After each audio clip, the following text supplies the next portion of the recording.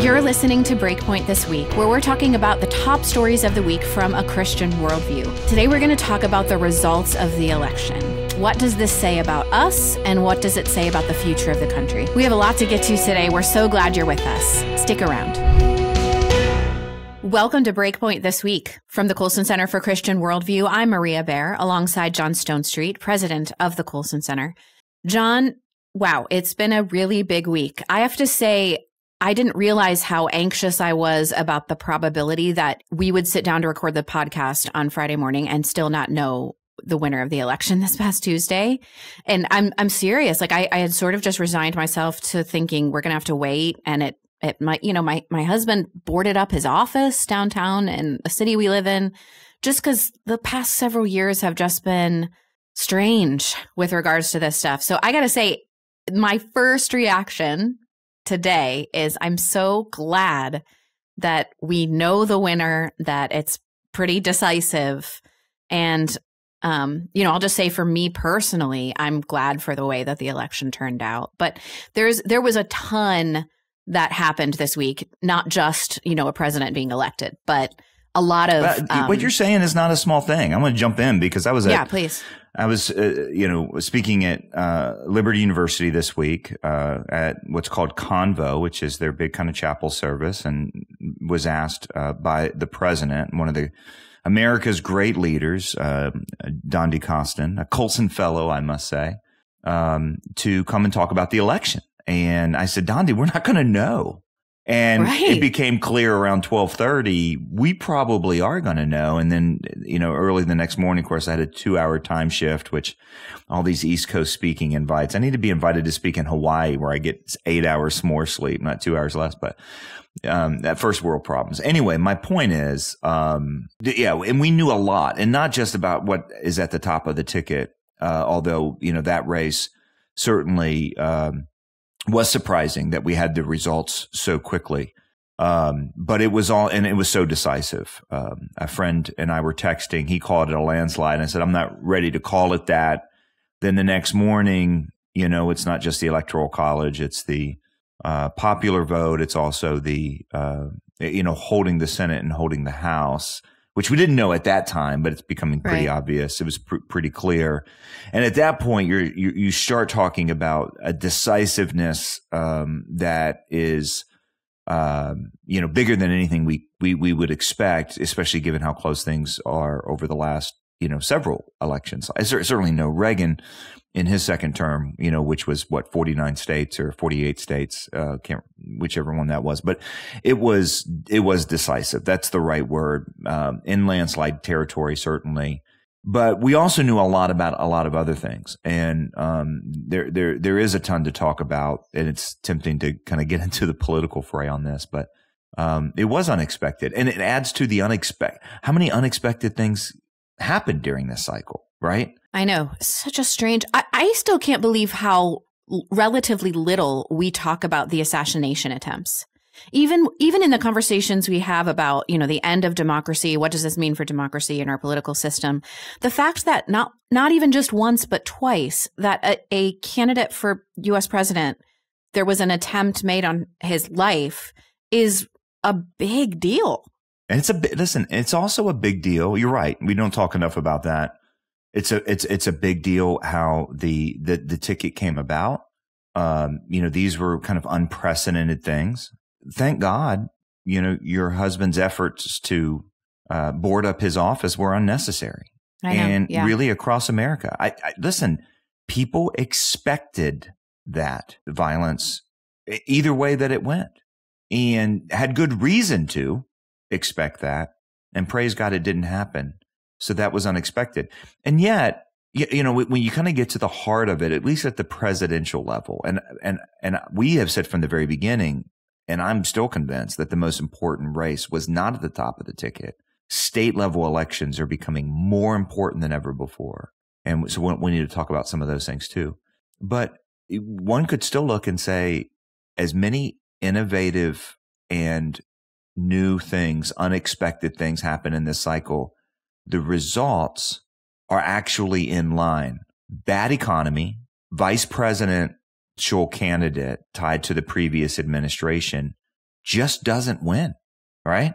It just doesn't win. When you have those two things in place, it just doesn't happen. And, the last time you can look back and say that a vice presidential candidate won was George H.W. Bush, but you're talking about a very strong economy and kind of riding off of the defeat of this Soviet Union, right? I mean, in other words, this was at a high time. But when was the last time you're looking and saying, oh, an incumbent vice president won when you're talking about economic weakness? It just doesn't happen. So one of the great things, and there's so much analysis on a political and cultural level to be done, the simplest explanation might be the best one, which is it's the economy, stupid. I don't think that's it. I think there are other things, mainly because I don't have a job if I don't think that there are other things. And so I'm going to, offer some other things.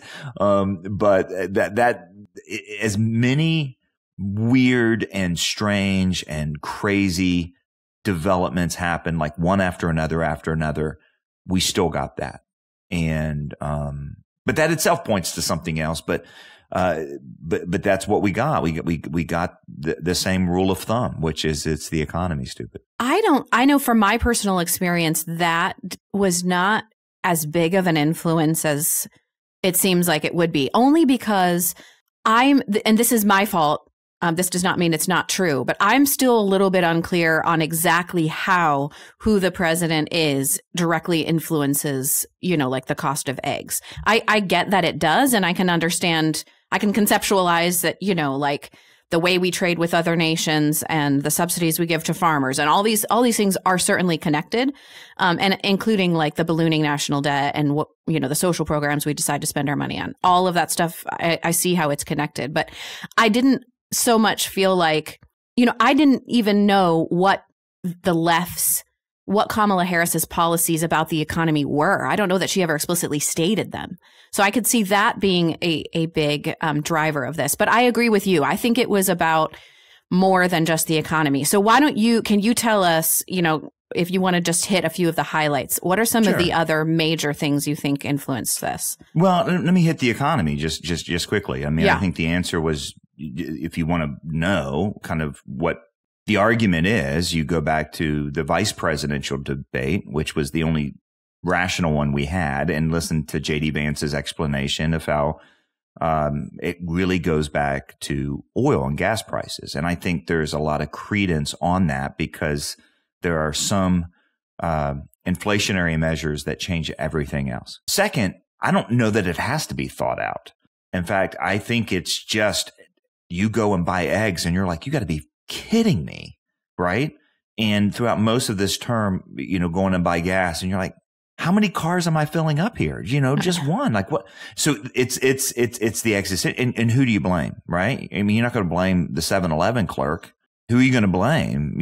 That's all kind of natural. So I'm not sure it's always well thought out. And I will also say too, that the best kind of economic policy we did get from Kamala Harris was giving away a lot of money. And even though people want freebies, there is, I think, at least some level across the board where there was still this, I don't trust that because no one trusts a free lunch, right? And of course, you can do the math pretty quickly and say, look, if you're going to do this plus this plus this and just give out a lot of money, the government doesn't have money. We have money that we give to the government in taxes. Right. And so there's only one way that math problem works. Now, that's what I think is probably the extent of most economic analysis. But I think it's much more gut. And that brings up one of the big things, which is I heard this last night as I was flying another kind of news story and heard this, saw this as a headline on articles all the way up to election day, on election day, and since election day, which is the economy's great. The economy's great. The economy's great. The economy's great. So this was a pretty constant refrain from media outlets. The economy's great. The economy's great. Why do people, and it was those kind of headlines. The economy's great. Why do people think it's not? And the reason people think it's not is we don't believe the headlines. And this goes to the trust issue that we have talked about so many times. And I think it came to a head. I think that's one of the factors. Now, the economy is just one example of it. There's more. The economic refrain that everything was great, it's strong, it's strong, it's strong. And, Harris was in a really tough spot, right? Trying to say that it was great and also trying to say it was a new day, right? I mean, how do you hold those two? I mean, that tension is palpable for a vice president. And that's one of the reasons they don't get elected in a time when people sense something's wrong. But look, it's not just people sense something's wrong. We know what the prices are, right? We know that wages haven't kept up with that. We're feeling the inflation. We know what the interest rates, just kind of the cost of everyday things has hit a level. Look, you go through the drive-thru at McDonald's, right? And you're like, a value meal is $11. Like, what is happening?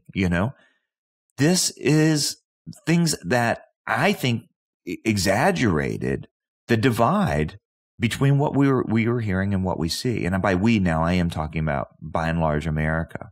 The trust issue was big. And there was these notable things where the players started to, these notable events where the players started to see this. Bezos not allowing the paper to endorse a candidate.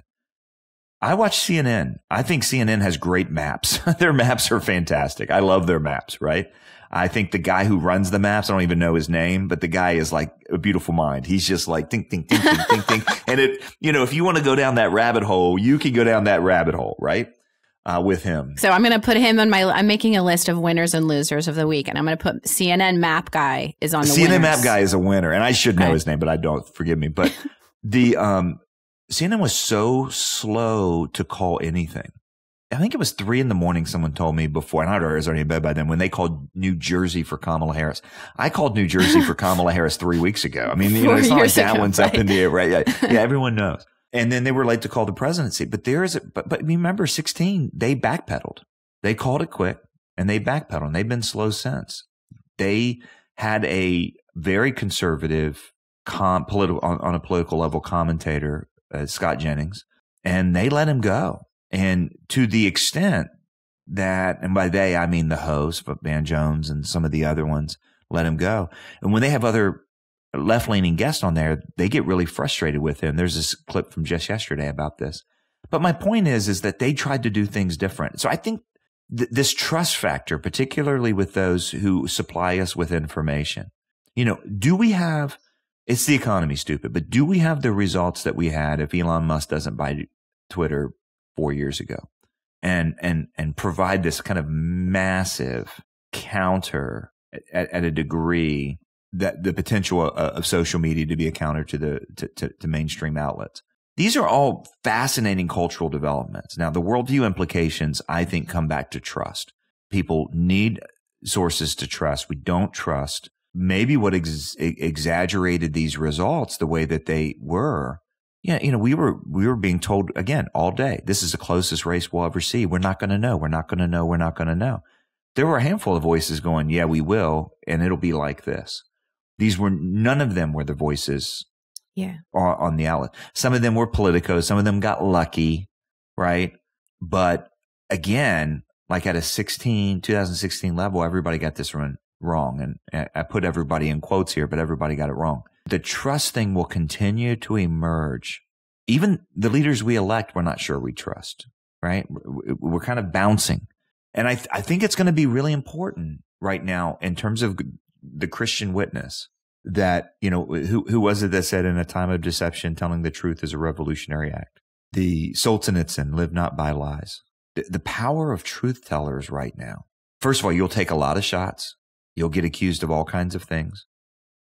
But the untethering from truth, which of course we've been talking about for decades. Schaeffer was talking about it before him. Other people were talking about it. But you have these kind of cultural moments. I told the Liberty students, look, and I said this in the World piece that I did, mirrors reflect yourself. Elections are more mirrors than determiners. They tell you where you're at. And this one was like a big yellow, you are here arrow. And we look at kind of the loss of trust and the significance of truth telling. This is one of those, I think that's probably the headline of this. At least for me, it's the headline of the election. Yeah. There are other things too. I want to talk about the trans issue, but go ahead. Yeah, and some of the state initiatives as well. Huge, about a lot of worldview issues as well. So I'm just thinking while you're talking about a scene from 30 Rock where Alec Baldwin he gets a job at the Pentagon and he walks in and the roof is leaking. And he goes, "Oh, you guys got a roof leak." And Matthew Broderick, who's the sort of bureaucrat in charge, goes, "No, it's not." And Alec Baldwin goes, "Yeah, I'm getting wet." And Matthew Broderick goes, "No, we formed a committee and we looked into it. It's not leaking." And it's like that's the sense you get with a lot of these political prognosticators. I have heard some, like you said, some on CNN and some other places, like actually asking, how did we get this wrong? But one of the things I have been struck by is that, so I think it was 81% of, self-identified white evangelicals voted for Trump in 2016 or 2020. And it was 83% or something this time around. And since 2015, John, we've been told by many different, like a diverse array of writers and thinkers and pastors, that supporting Donald Trump as a person and a candidate is going to harm the church's witness, that other people from outside of our evangelical community, who maybe are the people in our mission field, they will see our support for this person and it will turn them off from Christianity. They won't come to church anymore. They'll think we're hypocrites and that kind of thing. That's been challenging to hear over and over again for all of these years. I'm sure a lot of people feel the same way, where I never felt personally like I was giving assent or affirmation to certain things that Trump has either said or done by voting for him. And we've, like, people have gone back and forth on this forever. I don't want to beat a dead horse. But what this brought home to me, especially looking at communities like people in lower economic class, and also the Hispanic vote, which dramatically went towards Trump this time. The vote of young men, the vote of women, like so many demographic points that we've been told for such a long time that he's going to chase them away and that they won't trust Christians anymore, in particular, who vote for him, swung towards him. And what this sort of gives me a sense of relief about is that to say that before, that people will see our vote or support or whatever, and they will be turned off, is to suggest that people, for some reason, people in communities outside of our own are not capable of looking at our vote as like a nuanced calculation. And the only possibility they will see for you having voted for Trump is that you are either racist or sexist or xenophobic or you're pro-fascism or something. And I think this ties into what the media got so wrong, because so many people in high spheres of influence within the national media sent that message and are still sending it now. Like, well, I guess the country is full of, people who are racist or whatever. And I'm just relieved to see that my suspicions are correct, that people are smarter than that. And that people don't need to look at, the church's support or not support for any one political candidate as the beginning and end of the conversation. And I hope that this puts to rest this accusation. I don't think that it will, unfortunately, but I am relieved. Yeah, I mean, there's a lot there to comment on, and I think that there is there's a lot. Number one is that number will be, trumping it around as proof that, that evangelicals, despite Donald Trump's obvious and clear moral failings, compromised in order to do this. And some have overlooked, some have justified things that are unjustifiable, some are unwilling to call a spade a spade. I don't think, though, that that's really explains the vast majority of that 83%. Listen, you have to remember where the Democratic Party has gone when it comes to certain issues. The Democratic Party issued rules and regulations that foster care parents who did not willingly go along with transing their foster children known to have all kinds of mental comorbidities and things like that, of struggles, that they could no longer be foster parents, even if they had already proven themselves great foster parents. We got a rule, on Title IX that still has to be adjudicated. We had Kamala Harris begin her campaign at RuPaul's Drag Race. We had very clear clips of her saying that taxpayer dollars needed to go to help prisoners go through medical transitioning, quote unquote. We had very clear statements from this Department of Education and other ways in which the state was inserting itself between children and their parents. We had the progressive wing of the Democratic Party hijack the rest of the Democratic Party on the issue of abortion to an extreme position that moved dramatically further to the left on that issue than any Republicans have moved to the right on that issue. A large number of that 83% were not really voting for Trump. They were voting against what was happening. The character things that are often pointed to are accurate about President Trump. We were very clear and explicit here about the abandonment of the pro-life platform in the RNC and what that means. And yet the problem is it's still, but by comparison, far more humane and respectful of life than the DNC, which basically weaponizes women's autonomy and calls it healthcare against the preborn. This is the thing: is elections are never just votes for people; they're also votes against things. When we hear the prognostication on this, that's the position that a lot of us felt, we were in. I don't think that this kind of damage to testimony, damage to witness can be the primary concern, because that's a math game you can't keep up with. No, you can't. It's basically giving someone without a Christian worldview the ability to tell you what a Christian worldview is at the end of the day. And there, to your point of the dramatic demographic shifts in this election, and I don't know those demographic shifting towards the Republican ticket have anything to do with them believing in Trump and not basically rejecting the policies in their communities. I think, it's not just a vote for, it's a vote against. And that's not, all of us have to make that pragmatic calculation.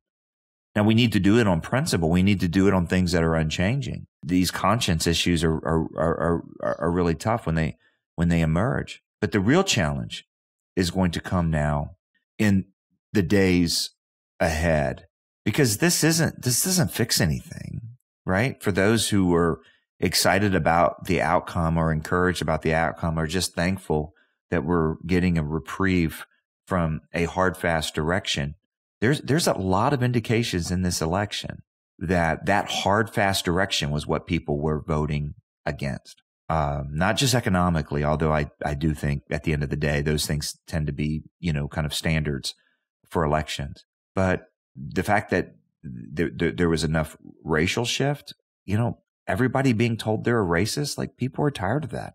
People in the Black community, I think, are tired of being told that they're victims. Well, look, there's a lot to say about that.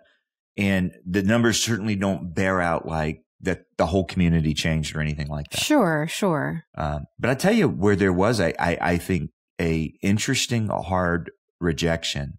We talked about the difference at the beginning of 2024 to the beginning of 2023 on the trans issue, that seemed kind of unstoppable. The only thing in America still really propping up that movement on a large scale was this administration and the Department of Education and an HHS. That's going to go away. It's going to be interesting that this might be the end of that movement in any sort of real way. I mean, you're still going to have, TikTokers and all of that sort of stuff. But I think that there is a huge repudiation of that came. And I don't think you actually see it as much at the top of the ticket, but that really emerged in a lot of these state level races that were a little bit close. I'm talking about the Senate races in Pennsylvania, Missouri with, that was a big part of the debate with Josh Hawley, and also Ted Cruz in Texas. But in some of these even more, close states where these things shifted, the trans issue and whether, we want men to play in women's sports and boys to play in girls' sports and boys in girls' locker rooms and boys on overnight trips with girls. Like, I think there was that became a big issue. And, there may not be enough people willing to go on social media and be really kind of like, this is why I'm voting, but a repudiation of what things have been. Now, here's what we have to warn against. Okay. Did everyone just live through how quickly the pendulum shifted? Okay, we did. So realize, objects in motion tend to fast. stay in motion, and there could be another pendulum swing as well. But that's the social things that I see. Now, I don't see it on life. We need to talk about the life issue before we, close out our conversation here on the election. But the trans issue to me is really interesting. And I think there's been a repudiation. I think there's been a repudiation and a pushback, particularly on state policies that force it down everybody's throat, because it's not what people want. And I think you saw that emerge. That's going to be a really interesting thing to watch. I think the beginning of 2025, and, where are we? We're a month, 2 months out. We can talk about it then and say, what's it feel like today compared to 2024, compared to 2023? But that cultural shift has been pretty dramatic. John, I think the biggest news on the life front is out of Florida. There was Amendment 3 was on the ballot, similar to the amendment that was on my state's ballot a couple years ago here in Ohio. Or last year. Gosh, where am I? Yeah, it wasn't that long ago, was it? Time, man. That would have enshrined, the so-called right to abortion in the state's constitution, and that failed in Florida, which is certainly a positive step. I'm happy for Floridians and for women in Florida and children, obviously, but it didn't pass by a significant margin. And in fact, if they did not have the 60% vote threshold, so 60% of the electorate has to vote for an amendment to change the Florida Constitution. If they didn't have that rule in place, then it would have passed, because I think it was 57 or 58% of the vote that the amendment received. So certainly not a decisive victory for life there, but it was voted down. So how do you think about this now? I mean, it's hard to see this representing any sort of shift back towards, a more pro-life electorate. It's a hard one to read. And it's not just Florida. It was also Nebraska and South Dakota, where we got, for the first time since the Dobbs decision, a pro-life win at the state level. That's saying a lot. All right. So we're 3 for 20 something. That's not a good average. Now, 3 for 10 for this election. I mean, baseball, that gets you into the Hall of Fame, but that's not good when it comes to the kind of cause of life in America. It's also important, as you said, thank God the Florida amendment did not pass. But the fact that it almost did you got to read the tea leaves. And what I mean by that is it was a 60% margin in a state with 1 million more Republican voters, which, more typically tend to be pro-life, and of course, older pro-life voters as well. If I may, real quick, just defend my pro-life community brothers and sisters here in Ohio. The amendment received a lower percentage of the vote here in Ohio, but we didn't have the 60%. You had the 50-50, yeah. Yeah. Look, that's a big deal. And it's not like that there was kind of a pro-life advancement, right? In other words, this was a win by staving off defeat. Does that make sense? Like, thank God we didn't lose this one. Sounds an awful lot like a win when you've had a whole string of losses. And it is a win, but it's also one with the asterisk, that goes in the record books. Now, Nebraska voted to hold its law as it did South Dakota. That was 3 out of 10. That means 7 out of 10 went the wrong way. So there's that reality. Not only did 7 out of 10 go the wrong way, a couple of them were blue states becoming even more hostile. So we've talked here, people hear me complain about Colorado all the time, because Colorado is a runaway train towards the killing of innocent life, the preborn and the elderly. That's just what we are. So now in Colorado, we have a situation in which there is a constitutional amendment. It wasn't a ballot initiative. It was an amendment, which meant now the abortion rights without any restrictions whatsoever are now enshrined into the Constitution of the state of Colorado. And parental notification has been removed, as if a minor's right to an abortion once they become of reproductive age is an inalienable right. That also, of course, inserts state officials in between children and their parents. And then if there's a state-funded insurance plan or a state employee, then state money can fund those abortions. And that's now there as well. New York, as I understand it, also passed something. I didn't go back and read all the different initiatives, but New York passed something. Also, there were some of these states like New York that had trans stuff kind of go along with it. So, even though there was a repudiation, I think, as I said in the last segment of the trans issue in this election that you can see. There are those who, basically just took that and piggybacked it on the name of reproductive rights, which you talk about playing hard, fast and loose with language. Calling the sterilization of someone reproductive rights is an odd thing to do. This was not a good thing for life. It was also, we have to say, not a good thing for life and the cause for life because of the party that won did it after untethering themselves from a cause that had been central to their electorate before. You have to say that, and you have to note. Now, again, to talk about this election as if people were voting only for and not against is just not true. And it just doesn't recognize the reality on the ground. People do vote for the lesser of two evils. I advocated strongly, quoting a friend, to vote for the lessening of evil. Which one of these votes is going to usher in less evil and prevent more evil? That's the calculation you got to make. And we have to say that the party that showed up the strongest in a way that we haven't seen in recent years, in recent elections, going back to recent memory, did so after untethering their platform from a defense of life and from an understanding of marriage and family.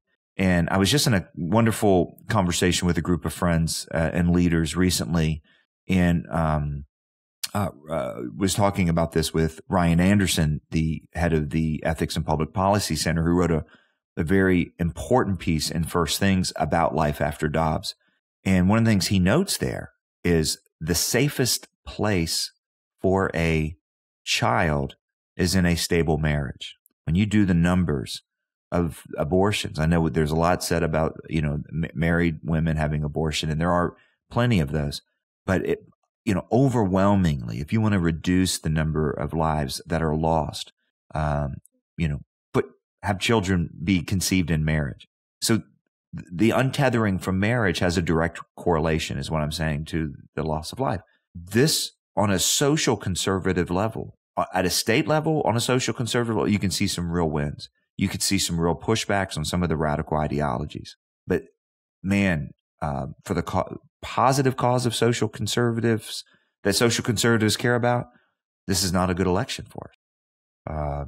Now, it could have been worse. Don't get me wrong. In other words, we'll take what we can get.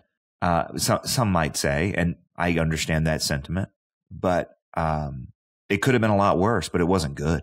I got to say, John, I just feel really tired. I mean, I'm disappointed in the way that I see the cultural winds moving on this issue, but it also just feels dramatically disconnected from like the ground level of the issue, which is partly just the nature of it. I mean, it requires philosophical discussion when you're talking about policy and how to think about life and when it begins and how we should treat it. But I know I've mentioned a couple times over the last couple of months that I've been working again at our pregnancy center, and I just have this strange sense of disorientation going there each week and then coming back to my work kind of in this sphere of talking about it, the worldview implications of it, talking about it politically, watching other people talk about it. It just does not even feel like the same conversation. And that makes me tired. Even people who are saying the right and good and true things. I think at some level, we've got to have people who are teaching about this issue in a national, like a broad way. But it just feels disconnected. And the more defeats that I register, in a political sense, the more I just feel convicted or sort of, resigned to the idea that this is going to be a person by person, neighborhood by neighborhood. Like, I don't want to be trite about it, but I want people to get married. I want men to not abandon women. I want couples to be sexually healthy, which means keep sex within the marriage bond. And I don't know how to do that by just talking. We can't just talk about it. It's got to be on the ground, I guess. This gets to the heart of the political illusion. And if we're going to really take seriously that what this election told us is that the political illusion is alive and well.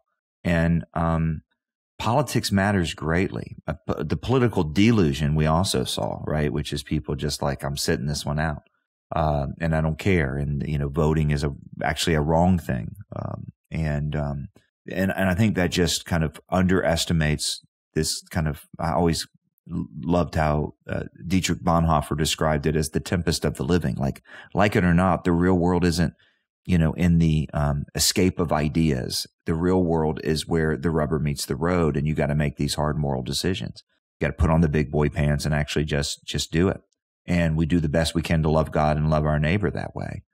But that's where politics matters greatly and political outcomes matter greatly. But if you think this solved the problem, if you think that this is some sort of like marks some big shift, I just don't think it does. And if that shift has happened, it's not going to be sustained because of who's in the White House. There is this reciprocal relationship between politics and the rest of culture.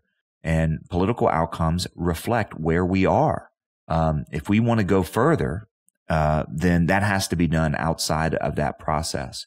If we think, as Jacques Ellul said, that because our guy in, all is well, or because our guy is not in, all is lost, and I'm using guy there in a gender inclusive way, then you're putting the eggs in the wrong basket.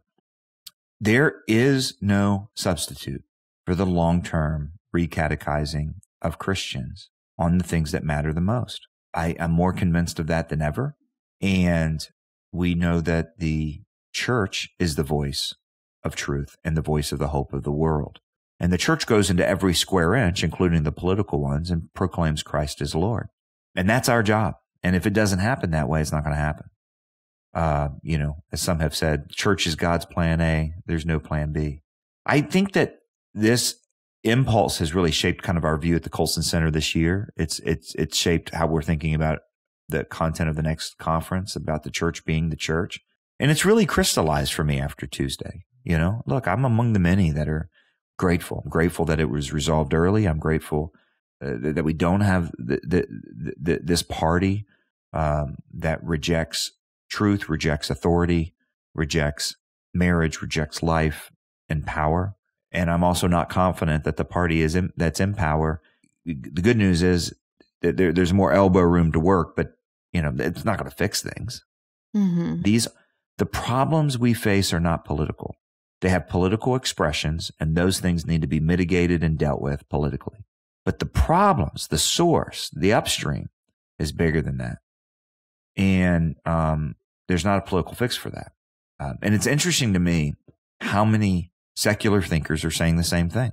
People who don't really embrace Christianity as true, but they're like, without Christianity, we're not going to actually be able to solve this problem. They're at least seeing it. And they're also seeing that some of them even use that language. It's a spiritual problem. Like, well, what do you mean a spiritual problem? We've disconnected from the soul of Western culture. What does that mean? What is the soul? They may not be able to explain all of what they mean, but basically they're talking about something that's a level deeper. And look, you got to give people time to celebrate. You got to give people time to be grateful. But then it's like, okay, what are you going to do now?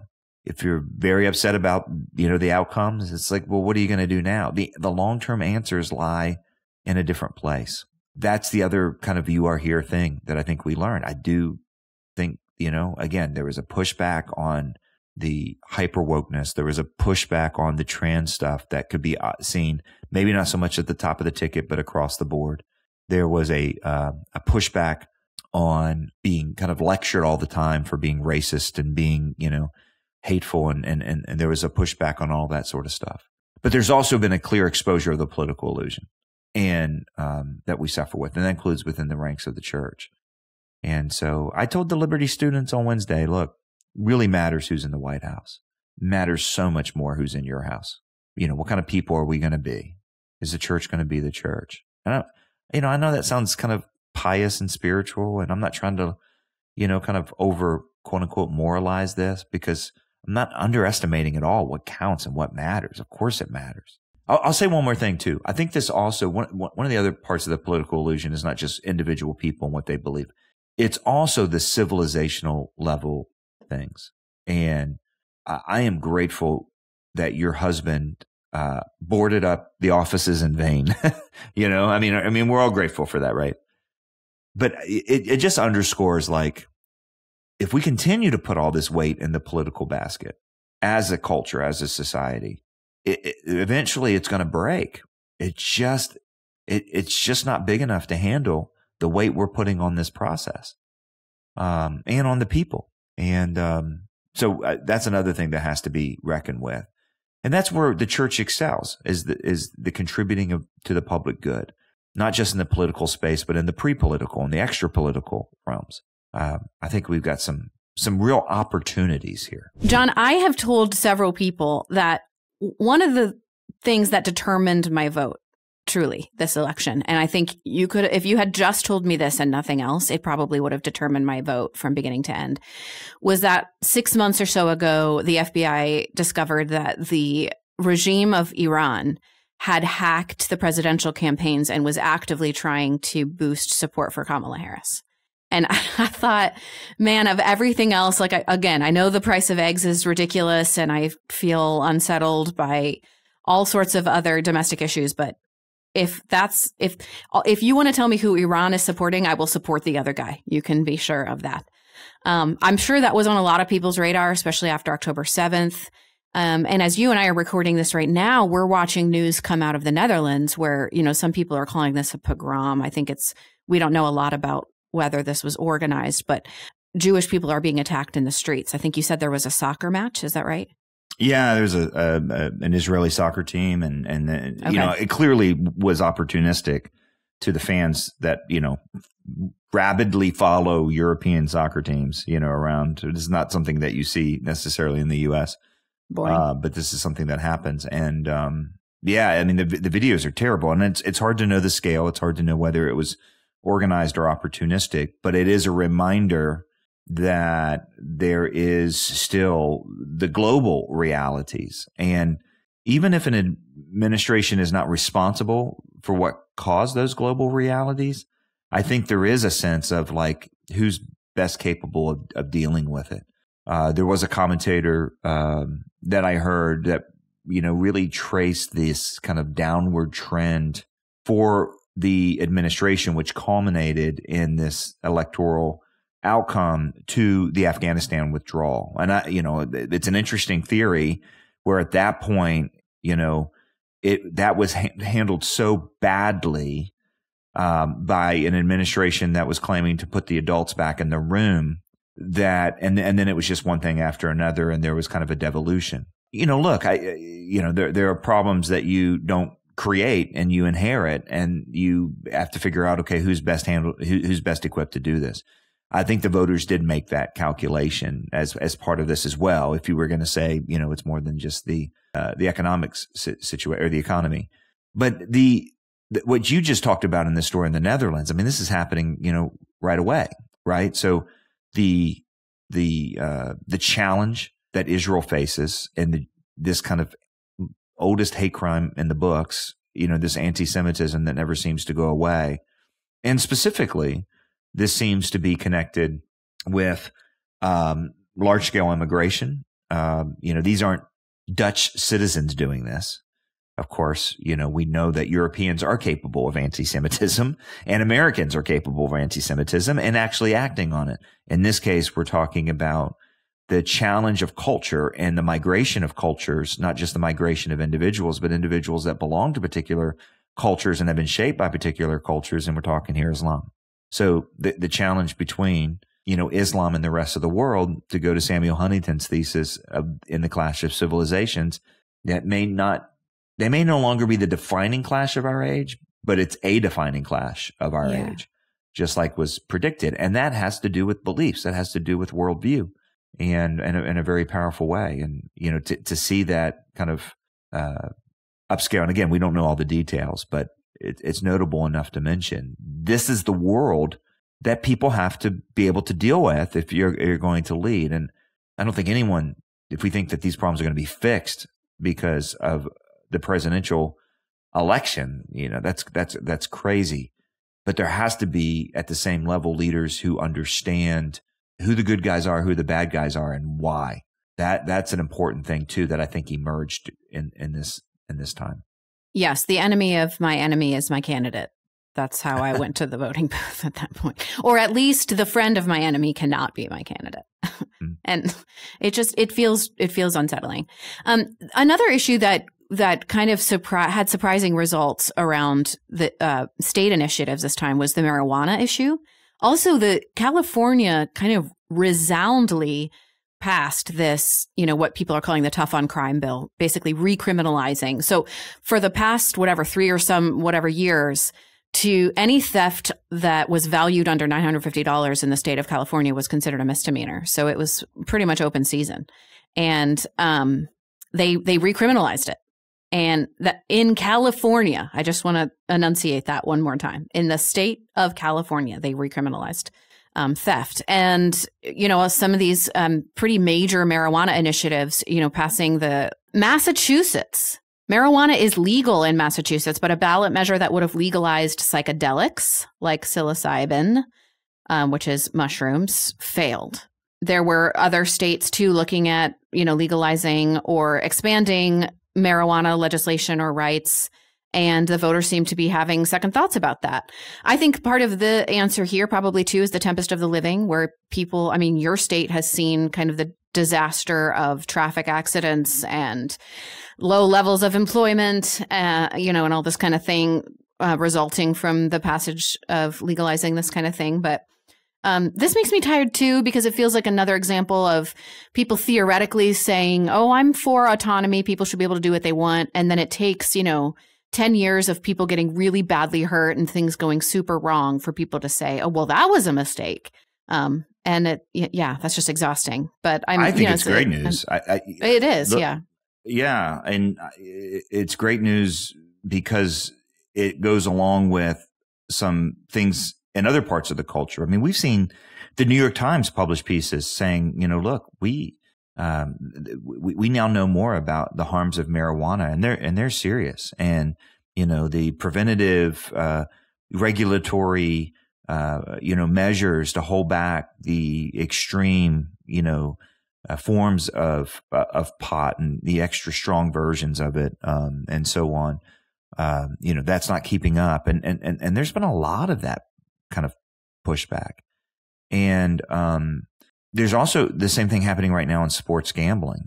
And, I think all of this together is basically helping to push back on this kind of incentivizing particularly young males to be perpetual adolescents. And a lot of these kind of freedom measures that have passed state by state over the years, which we did not see in this election, aren't really like you can go have the freedom to be successful. You can have the freedom to be an idiot, right? This is the incentivizing of sports gambling and marijuana. And, I think there was even something on the ballot about hallucinogens in New York, maybe, that magic mushrooms that failed, which of course it passed in Colorado. Massachusetts. Was that Massachusetts that did that? Yeah. So it wasn't just, So these are great signs. Like, people are starting to realize this. Now, is that part of the trend that was also reflected in the split between men and women on who they voted for president? That's an interesting thing. And you see the kind of the people that young men look up to now more are the people who are challenging them, Anthony Bradley, who I, follow religiously on X, because I really believe he is helping me understand a lot of things, particularly about young men and their dads, but also as a Black scholar, he really kind of undoes some of the narratives on the Black issue, while not just kind of, and he always is willing, in my mind, to go where the evidence leads. I don't always like, what he says, but he's just a fascinating thinker, and I always have to reckon with it. And he said, President Obama stumping for Kamala Harris basically talked down and lectured, Black men as being kind of misogynist and whatever. And he goes, that's not going to work. And it didn't work. And there's going to be a reaction to it. And of course, we saw kind of incredible numbers in that community that moved in another direction. And look, I think sometimes Trump errs in his messaging, like, I'll be your savior. I'll be the one who'll fix everything, rather than, kind of leading the cause. But the voices that are in the conservative movement right now that are speaking to young men are they're the ones telling them to get up and make your bed and go get a job and don't be a jerk, I feel like this is an opportunity for me. I've been waiting for this my whole life. I could become that kind of voice for young men. Is that right? First of all, put your dishes in the dishwasher. Second of all. Are you talking to young men or your daughters? Like, I was born for this. Is that right? I may or may not be talking to my husband, but go on. Oh, dude, you just. I'm just kidding. Oh, my goodness. Wow.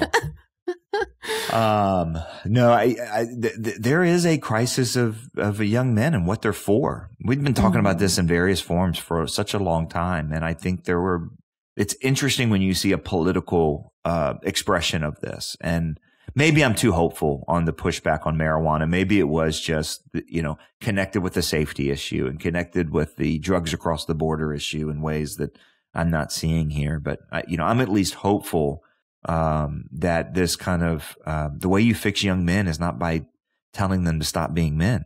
The way you fix young men is by calling them to something bigger and better that God made them for. And, maybe there's some indications, here on that. Hey, before we go got to give a shout out to West Virginia. West Virginia voted to ban doctor-assisted suicide. And interesting analysis of that. I haven't, we have talked so much about that issue just by looking to Canada. And I guess what I had lost track of is since a few years back, and really since Canada really kind of embraced doctor-assisted suicide and started going down that slippery slope faster than any nation we'd ever seen in history, in the United States, that issue has really slowed down. There's really been a pushback on that. Now, there hasn't been much political action either advancing it or restricting it, but West Virginia is the first state to say we're not going to do that here. Yeah. And that's great. So I think that that needs to be at least mentioned.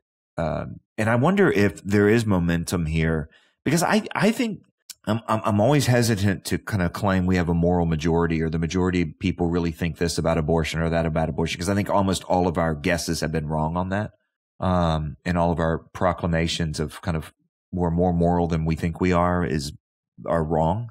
I'm hopeful on this one and it may be just the horror of watching, people with PTSD in Canada get greenlit, or autism, and younger and younger and younger and younger and younger in the name of freedom. And to see the pressure that's put on by the system, a state-run system that basically will cover drugs for dying early, but will not cover drugs for taking care of the condition that one has. You start seeing these headlines and you're like, oh, yeah, this is not what we want here. So that's encouraging. Praise God. Yeah, that is really encouraging. Okay, John, let's talk about some recommendations for the week. I will start, and I have to start by, I'm totally going to do my Maria thing and just take this wherever I want to take it. Today, as we're recording this, November 8th, today is my parents' 44th wedding anniversary. And my parents are amazing. Congratulations, Mom and Dad. Also, we were talking offline a little bit about just the feeling of a loss of trust and how that can be disorienting and upsetting. And one of the gifts, my parents' marriage is one of the most profound gifts that I've ever received. And one of the impacts of it on my life is just a never-ending sense of stability. And I obviously am in my late 30s, so I've been out of the house for a long time. I've got my own life going on, but just still having that sense of stability in my life is incredibly meaningful to me and my kids and my husband too, who has not had the same experience in his family. So way to go, Mom and Dad. You guys are awesome. My recommendation this week is going to be, it's going to sound cheesy, but I don't mean it to. Legitimately, please pray for the people who were elected in this cycle. And I mean, close your door and open the Psalms and pray through the Psalms and praise Jesus when the Psalms praise him and ask for help when they ask for help. That is one of my favorite ways that our pastor at our church always encourages us to pray, is to pray through scripture. Sometimes when you don't know what to say or how to pray, it can be so helpful and beautiful. And the older I get, the more I am a believer in the impact of prayer on our own hearts, but on actual life on the ground as well. So please pray for our elected officials. Yeah, that's a good word, and since you mentioned it, that there is something that I'm realizing more and more too: the stability of my mom and dad's marriage, the stability of my grandparents on both sides. Although I didn't know my grandfather because he passed away, but we talked a lot about Fidelity Month in June, and I've become more and more intrigued by the idea of fidelity as a means of Christian witness. And, Chuck had his plaque on his desk, faithfulness, not success. It's a call to fidelity, but it's not just an abstract thing. It's a call to be faithful to the people that you, are called to love and care for. And then the downstream effects of that are hard to imagine. So, my wife's parents, also, and, they came out of, broken situations to stay married. And, what that does for us, we're just, I think now really realizing and, grateful for. So I'm tempted to recommend Fidelity Month, but it doesn't come across till next June. But because I do think this is, it's a way of thinking about it. And I also, in a conversation this week, just realized too, as somebody was kind of talking about the vision, for that and thinking about that idea of fidelity, it's fundamentally an outward turn, whereas Carl Trueman wrote in The Triumph of the Modern Self, all of life turns you inward. So in other words, fidelity and pride are in stark contrast on all kinds of levels. Not only one's one of the 7 deadly sins and the other one's not, but the other one, the other aspect of it is the inward versus the outward turn. But that's not what I'm going to recommend. 2 thumbs up. Just had a great experience this week at Liberty University. I am well known for having a level of skepticism about institutions, particularly institutions of higher education, particularly Christian ones. And I'm also, recording this today up in Michigan, heading up to watch my daughter in a concert. I'm very excited to hear her solos tonight. Ooh, cool. And, it's going to be exciting. But Liberty got a lot of bad headlines a couple years ago. They're so big, they're easy to take shots at, and they take a lot of shots. There are good people on that campus.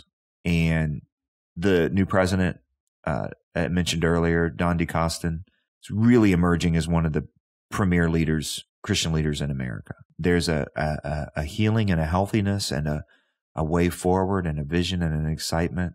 It's hard to talk about and describe accurately, 10,000 college students, when college students get such a bad rap these days, with the energy and the care that they have at Liberty University. They don't bat 1,000. Who does? There is an energy level you see there. There's a commitment and a seriousness you see at Hillsdale. And I think these are 2 schools right now, very different, I think different on all kinds of levels. Okay. But they're really clear on mission, and they're really clear on what they're delivering and what they're after. And that lack of clarity is a plague of Christian colleges. There you go. We're all looking forward to send our kids. I was joking with some folks this week. A big criteria is are there marriageable spouses there? Like, that's a big one, right? Where else is it going to happen? And so I can attest to both of these schools in that regard too. I'm glad to hear it, because I have been saying for a couple of years that my girls are just going to learn a trade. They're going to be steel workers or something, because I'm too scared of that may be the choice, even for some of our kids as well. I think that's absolutely legitimate. Not a bad route. Yeah. But there is a difference between what's promised and what's delivered on campuses all across America. And I'm not sure that's the case with these 2 institutions. In fact, I'm pretty confident they're delivering what they promise. And so 2 thumbs up. Thankful for that. Awesome. Okay, well, that's going to do it for our special election edition of Breakpoint this week. Thanks so much for listening. And I wish you could see the face that John's making at me right now. Oh, it's over, is it? No, it's not over. That's it kind of reminds you. I found myself talking about who the candidate for 2028 is going to be, and I was like, this is like Lord, that movie Elf, I can't. where they're like, Christmas is over, now it's time to start for next year. Start over. Oh, I can't. can't. Nope. Well, otherwise, I'm Maria Baer for the Colson Center for Christian Worldview, alongside John Stonestreet, president of the Colson Center. Thank you guys for listening. As always, have a wonderful week. See you next week.